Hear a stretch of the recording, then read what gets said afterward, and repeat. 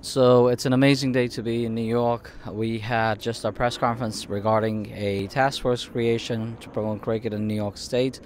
I think organizations like APPAC play a very crucial role, as we know that sports have shown to lower the crime rates and also bring inclusivity to all the communities. And I think that's why it's very important when we talk about changing the narratives of Pakistani American and Muslim Americans in New York State. I think it is important that we look at not only political but all the venues to really change the narrative, and sports have shown to be one of those avenues that when people come together for the same sports and with the passion for the same sports, the divisiveness and the walls that we have amongst each other usually go down.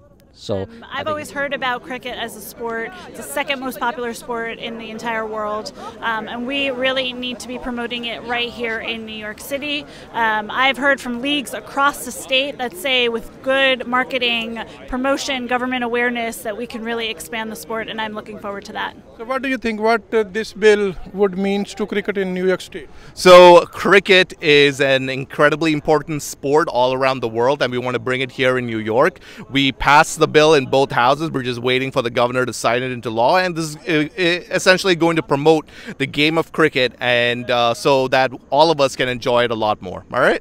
Cricket is extremely popular in our communities. We have teams from every part of the Caribbean, leagues from every part of the Caribbean: Jamaica, Guyana, Haiti, Pakistan, India, Bangladesh. They're all teams that are very active. There's a Sri Lankan team that I heard about as well.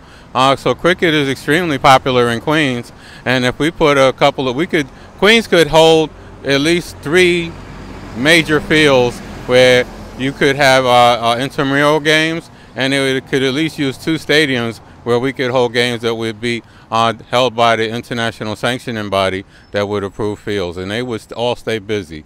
If you go out any day during the week, you'll find people playing cricket somewhere in Queens. APPAC has been a leading organization in helping both legislative body, Senate, New York State Senate, New York State Assembly, in drafting the bill.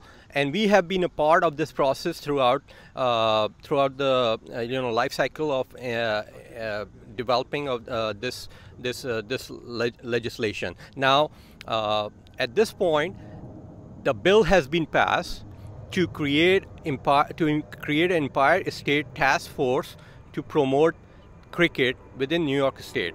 What's going to happen next is this bill going to be signed by Governor Cuomo. Once it's signed by Governor Cuomo, then they have to start working on establishing a task force.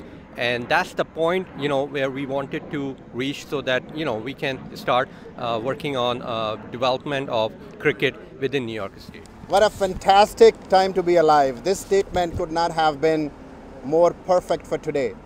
As someone who grew up madly in love with the sports of cricket in Pakistan, I, in my wildest imagination, had never imagined that I would be part of such a great initiative in New York today.